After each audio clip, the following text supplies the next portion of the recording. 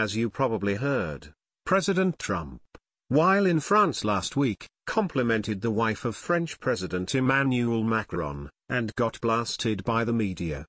Specifically, he turned to Brigitte Macron and commented that she is in such good physical shape, and that she's beautiful.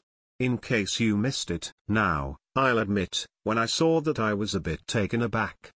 It seemed a bit awkward, but he was with his wife, and her husband, and he seemed to want to just give a compliment to the French First Lady.